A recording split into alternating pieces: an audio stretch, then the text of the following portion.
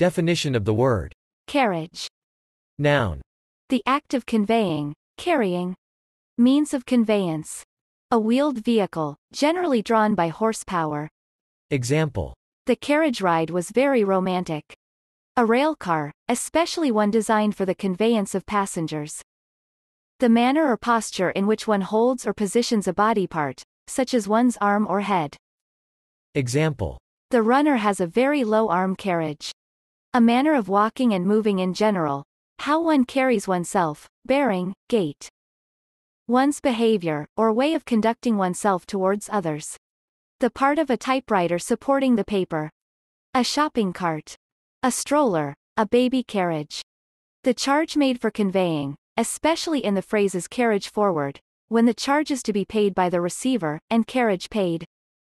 That which is carried, baggage. Carriage. Carriage. Carriage. Carriage. Carriage. Carriage. Carriage. Carriage.